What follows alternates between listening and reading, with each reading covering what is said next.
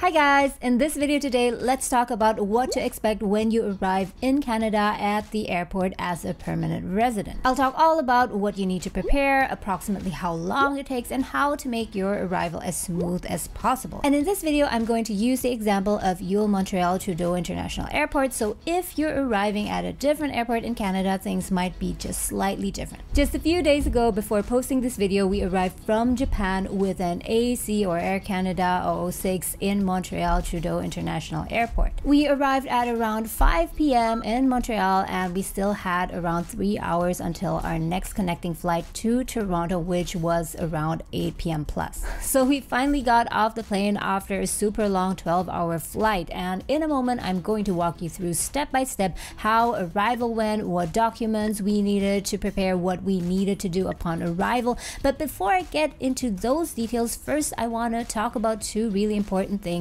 connected to vaccination and the arriveCAN app. Now, the first question that you might have at this point is, do I need to have COVID testing before I enter Canada? And the simple answer to that is only if you do not qualify as fully vaccinated. So in other words, if you qualify as fully vaccinated, you do not need to do COVID testing before you enter Canada. Note, however, very important, that these are the rules according to the current regulations, and as everyone knows, these can change. So I'm not going to go into further details about vaccination requirements in this video. So if you want to know more about that, I'd strongly advise you to check out the official website instead of just relying on the information in my video, and I will put the link to that website down here.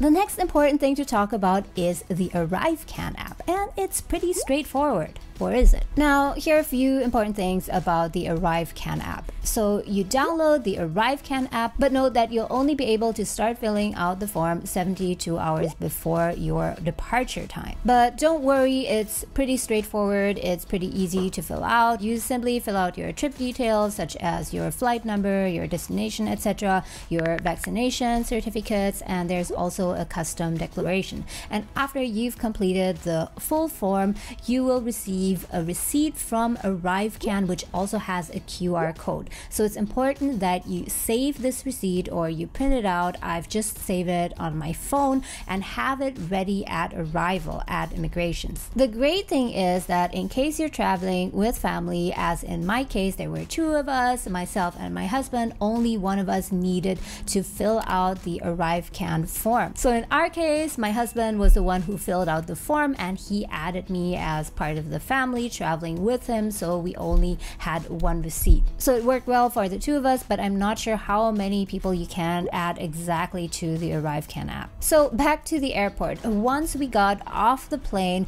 we followed the signs to international connections, and that took us about 5 minutes until we got to the immigration checkpoint. So here you can see a bit of the YUL Montreal-Trudeau International Airport, but pretty soon I will have another video specifically about the Montreal airport, and when that is up, I will put the link up here, or you can also check out my playlists on travel in Canada and find the video there. So continue to follow the signs pointing to connecting flights, and make sure that you go the right way. So here, for example, if you go straight, you will get to US connecting flights instead, but we're turning right because our connecting flight is to Toronto, a domestic flight. And when in doubt, just ask one of the staff there to make sure that you're on the right path, because I saw a few people who went the wrong way and they noticed it much later on, and they had to go all the way back and lost a lot of time in the process. So here we are at immigration. It looks like a long queue, but don't worry, it actually went really fast. And by the way, guys, here I turned my camera off because I didn't want to get in any trouble. As you know, usually cameras and video taking are highly discouraged or even forbidden at immigration checkpoints. But don't worry, I'm gonna explain in as much detail as possible what you need to do at the immigration checkpoints and what to expect.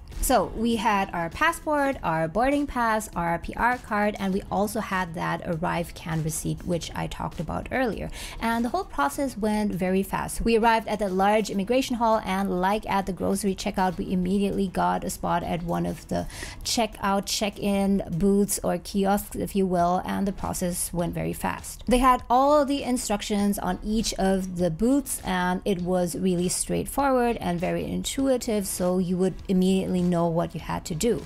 Keep in mind here that even though you're traveling as a family, still each of you will need to complete this check-in process, and this is what happens. So the first thing that you will need to do at the kiosk is to scan your PR card.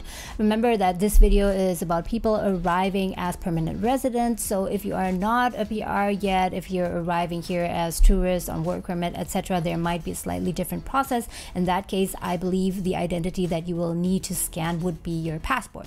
But going back to the PR card, one mistake that we made in the beginning was that we scanned the front of our PR card and the machine, of course, would not respond. So what you will need to do is actually to scan the back side of your PR card. I'm really trying to hide all my personal details, but yeah, you get what I mean. So you just lay the back of your PR card on the scanner, and then the machine will hopefully recognize your face.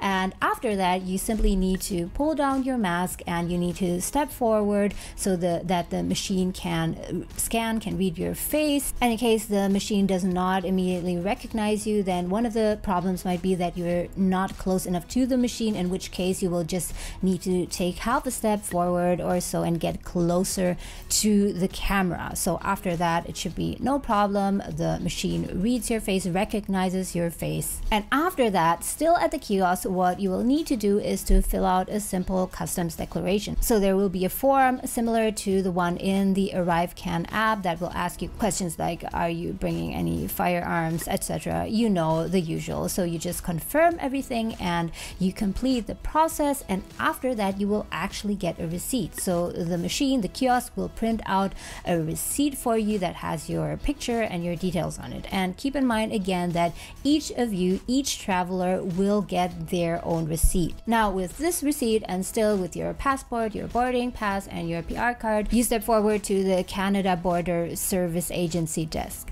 Yes, I think I got that right, CBSA desk. So there we simply showed our documents, our passport, our boarding pass, PR card, and that receipt that we just got from the kiosk. And at that point, the officer also asked us a few simple questions. In our case, the question was about what items we purchased abroad or what items did we receive as gifts overseas. So we simply answered that question and we were let through. And remember, this is the process for people with qualified vaccination. So if you do not have qualified vaccination, then there will be a slightly different process, but I am honestly not familiar with that, so I'm not going to go into further details. So guys, if you have qualifying vaccination, you do not need to take a COVID test prior to arrival in Canada. But there is such a thing as random COVID testing at the airport, and in fact, right after you pass immigrations, there is a small booth, I think it's called health services or health something booth, where you might need to go in case you are selected for random testing. So a bit about this random testing thing. After you filled out your form in the arriveCAN app, you will receive an email from them, and they will in that email